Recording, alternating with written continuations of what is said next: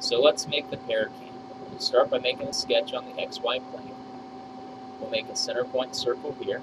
Make another center point circle up here. We're going to draw, first actually we're going to make a vertical constraint. Say that these two things are always aligned.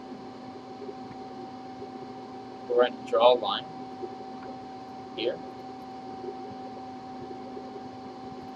Another line over here. We're going to make the lines tangent to our two circles.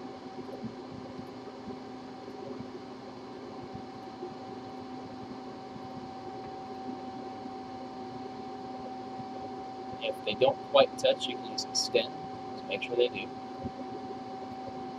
Let's see what this side looks like. Yep, that had issues. These went over, so we're going to switch to trim. Get rid of the extra bits. And there we have the right shape, but we don't have any dimensions. We're going to put a dimension here. This is a radius, and our radius is 1/4 of the diameter. So if our diameter was supposed to be 6, we'd say 6 divided by 4.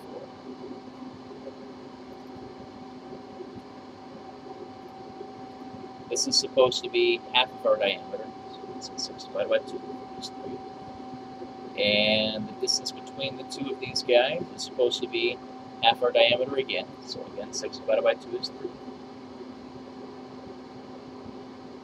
And the only other thing you would have to do is to add a 3/16 diameter circle here. And extrude that out to be a 3/16 inch.